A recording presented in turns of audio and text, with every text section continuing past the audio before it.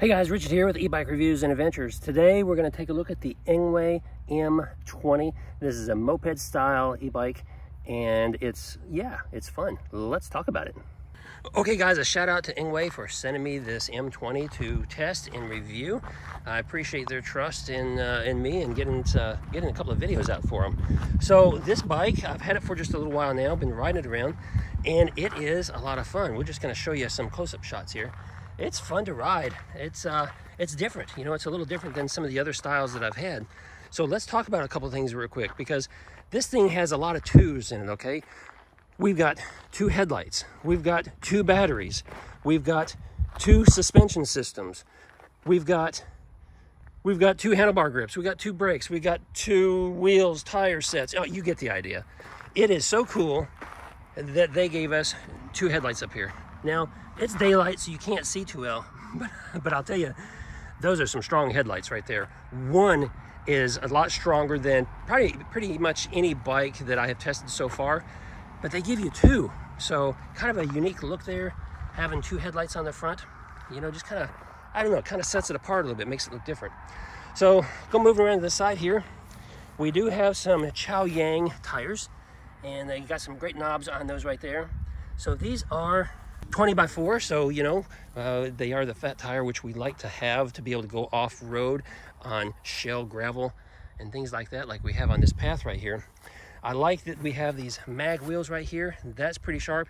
Now, I'll tell you, out of curiosity, I weighed this front tire when I was doing the assembly process, and this whole wheel assembly was 9 pounds. So it kind of tells you that when you have these mag wheels, it does add just a little bit of weight to the bike. And this bike comes in total, the website says 104 pounds. It does not feel that. It does not feel that way at all, but, well, it could be, especially since we have 2 big batteries up there. We'll talk about those in a second. So, let's see, on the front here, it's talking to the wheels, we'll just zip over here. We do have these 160 millimeter rotors right here, and we do have the mechanical disc brakes right there. Moving up to the front, or this side over here, we do have shocks on the front, and all the way up here at the very top is where you can adjust your suspension right there, okay? Now look at those forks. Those are massive. They go all the way up. That's because they're, it's like a motorcycle style fork, right? And it kind of gives you that motorcycle vibe just a little bit, not necessarily a moped. And let's see here. So we got the adjustable handlebars right here where you can adjust them. You can tilt them back and forth. And it's easy. If you wanted to, you could add a stem riser here. If you're a taller rider and you want a little more height on the handlebars, you could do that easily right there. Let's take a closer look at the frame for a second right here. Now that frame is kind of interesting because look at that. That's where the banana seat is, and it just kind of sticks out there, right? That is a very robust frame, even with the supports right there. So it's not adjustable. It's not meant to be, but it kind of sticks back here over the rear tire, almost like where the rear rack would be, right? So it is just a little bit of a stretch. So when you're riding it, you kind of have to lean forward a little bit to get to the handlebars, and you kind of leaning past this battery right here. You know, it sounds awkward, but it's not. It's a comfortable ride. I've enjoyed it. So moving on back down through here, let's take a look at these batteries real quick, because we do have 2 batteries. These are 13 amp hour batteries each. So this bike has a whopping 26 amp hours of battery. It does have the battery ports right here to charge, and you have the on-off switch for both of them, and you do have, you know, you can click the button there and see what your battery status is right there, which I never trust that too much. I always pay attention to what the display has. Now, they only give you 1 charger, so just be aware of that, you know, it could take 6 to 8 hours or something to charge up a battery, and you only have 1 charger. So if you're picking up this bike, you may want to go ahead and invest in another charger so you can charge both batteries at the same time, because they don't balance out when charging. You do have to charge both of them separately. So moving on back here, we do have this shock back here. Now this is a pretty standard shock I've seen on some bikes that, you know, it does an okay job. It's not, it could be better. Overall, the ride is a little stiff, even with that shock back there. You know, we're taking across some rough terrain. You do feel the bumps pretty good. And it could be that, you know, I need to let some air out of the tires too. That'll help. I don't think this shock is adjustable. I didn't see an adjustment on there, so I don't think that's possible. But, you know, this bike is great for on-road and just light Maybe some light rough riding, you know, some light bumps, nothing too heavy duty. Moving on back down here toward the back here again, we do have metal fenders on the front and also on the rear. And then we have the turny derailleur system back down here. So one thing I'll mention back here since we're here looking at it is just be aware that if you like hauling cargo and hauling stuff, there's no place to attach a rear rack on this bike, okay? So similar to the front up here, there's just no room and no connection point to add a front basket. You're not gonna be able to add a rear rack anywhere.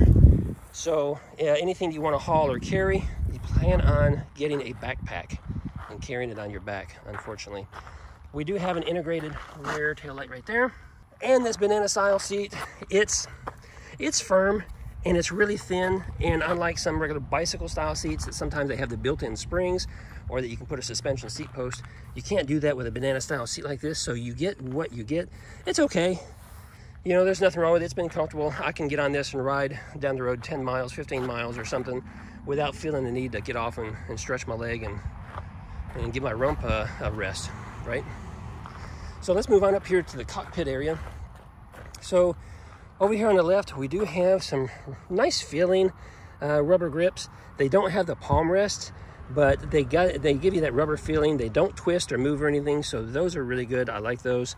Same thing over here on the right side, but you'll notice over here, this is a full twist, okay? So you don't have that half twist throttle like you see on some bikes. This is like a motorcycle. You got the whole thing here that you get to twist in order to power this thing up.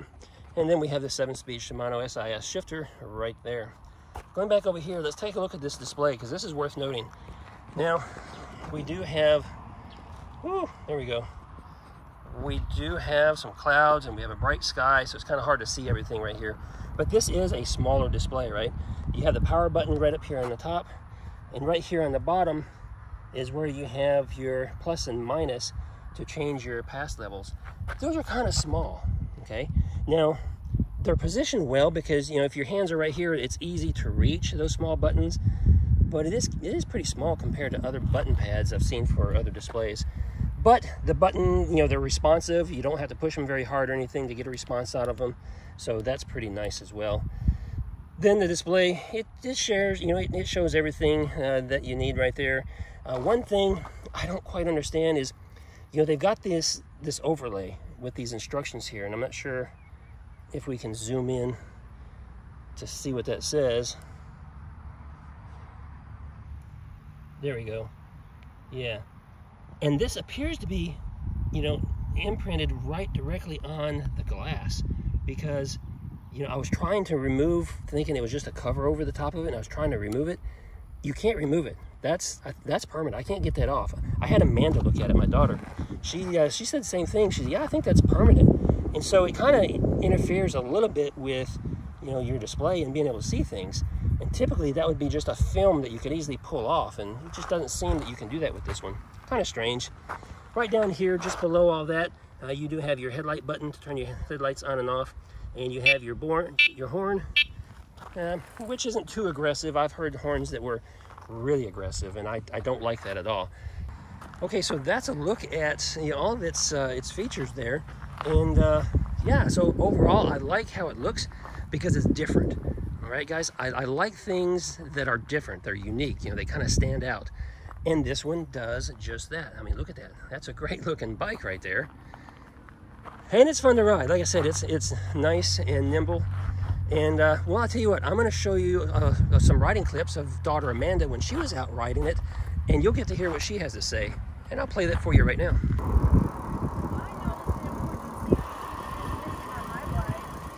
What is that? Seatbelt? I don't have mirrors. Well, you don't have anything on that one yet. I know, but hello, internet. Taking pictures or video? I'm doing video. Okay. Because I still gotta make videos for that one, and I haven't done it yet. So this will be some of the footage I use.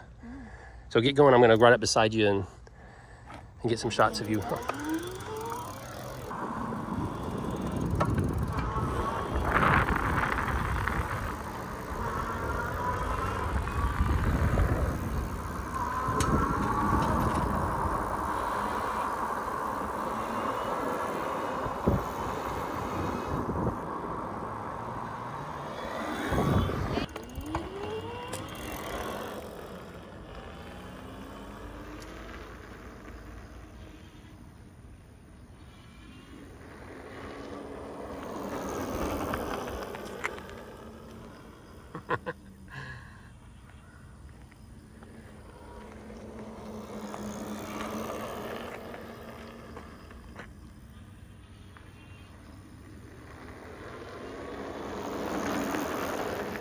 And I've seen you zipping around here on the ENGWE the M20.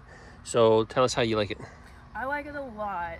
Like the Yeah. balance is really nice. I don't feel like I'm swerving out of control. Like you saw me. I was going. You were zigzagging all over the place. Zigzagging just fine. I had full control of the bike. Nice. So Amanda currently has a mock wheel Scoria, and I told her and my other daughter that at any point they want to trade up, they're welcome to do that. And right now she's thinking she may want to trade up and take this over and let the mock wheel Scoria go. So yeah, maybe. Yeah, maybe. Maybe. Yeah. So we'll ride it a couple more times, when you come visit, and then make a decision. Yeah, absolutely. Absolutely. Woohoo! All right.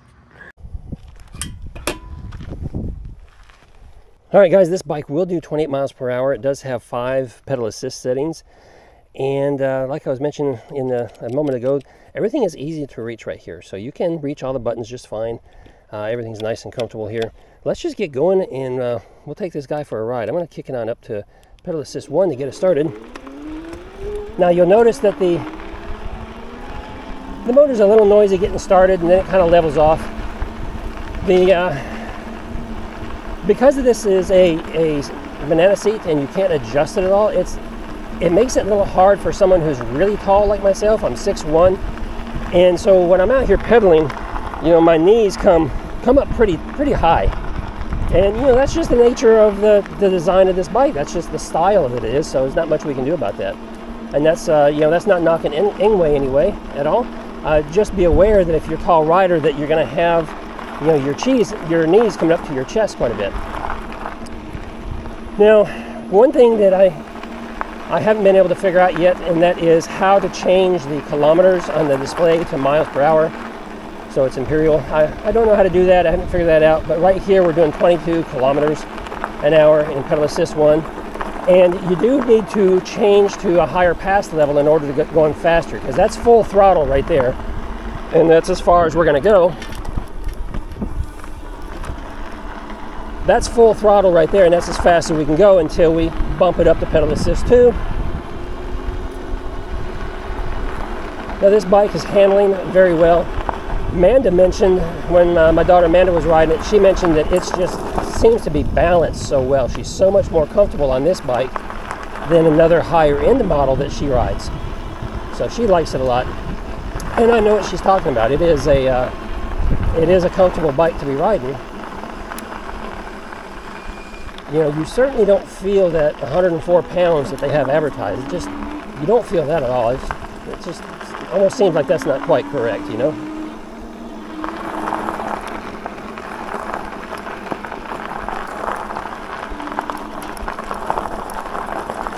Now we're going to go across the grass here and hit some more rough terrain. This is a really rough little field area here. And I can tell you that, as mentioned, I can really feel the bumps back there in the saddle.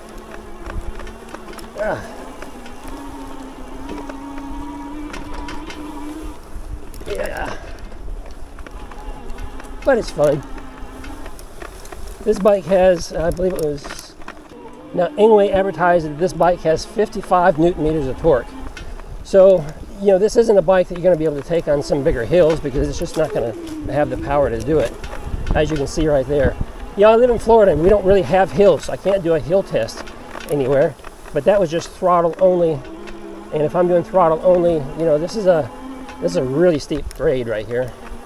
So when I hit it, you can hear the motor just really kind of bogged down, and it wants to slow down a lot. But so that's something that I wish was a little higher. Now going across flat ground, going across the grass right here, I'm maxed out on the throttle. We are in pedal assist 2. And it's handling this grass just fine. Even if we go up here just a little bit on this little bit of an incline, it handles everything just fine. So yeah, we're going to zip over here, make a sharp turn, see how those tires grip the grass. Yeah, we got a pretty good angle on that there. It did fine there as well. So we're going to go ahead and bump this up to, we're just going to rock it up to pedal assist 5. See if it performs any better. So, yeah, so you can hear the motor bogging down again in this grass and across this rough terrain. We're actually slowing down quite a bit. You know, we're only at 18 kilometers an hour, and that's throttle only, but that's full throttle. That's all I'm getting. So, yeah, pretty low on the torque rating, if you ask me. Here's thicker grass, and it's bogging down again through here. So, really, you know, my personal preference, 80 Newton meters of torque is about the lowest you would want. If you have hills in your area and it's not just flat ground, you know, this may not work out for you so well. Now, I will say this, I'm 245 pounds, so I'm, you know, bigger guy at 6'1". So, you know, this bike is having to carry some extra weight, and, you know, it's doing fine, especially if I help it, you know, doing some pedaling here, then it picks up and goes and makes it through that area just fine. But throttle only, it is struggling just a little bit.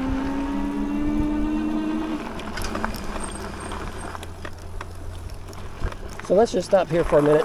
We're going to leave it in. We're going to leave it in pedal assist 5, and we're just going to do throttle only and show you how quickly it picks up and goes here. So there's the throttle. You're a little slow. Now we're getting up. We're at 21 kilometers. 25 kilometers,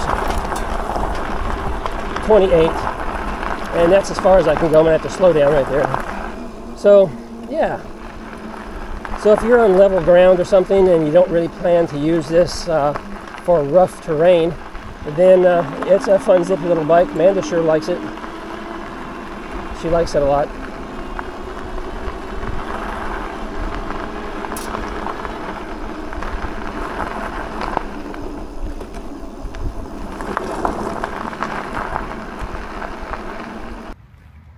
Alright guys, that's the review for the ENGWE M20. I hope you enjoyed that, and if you have any questions, let me know. Drop them down below and I will get back to you about that. I'll also have some links down below for you to go and check out some of the specs and take a closer look at this bike for yourself. Hey, if you enjoyed this video, give me a thumbs up. If you're new here, make sure you subscribe. And until the next video, ride safe.